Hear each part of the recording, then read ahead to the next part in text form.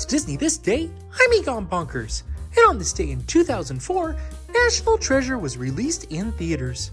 The action-adventure film stars Nicolas Cage as Benjamin Franklin Gates, a treasure hunter of early American artifacts. A mysterious code on the back of the Declaration of Independence sets off a quest of epic proportions for Gates and his associates. Most of the historic locations were filmed on site, except for the Independence Hall, which was shot at Knott's Berry Farm, the replica there. Hard to believe it came out 20 years ago. Don't you just love that film? It's one of my favorites. Anyway, have a magical day.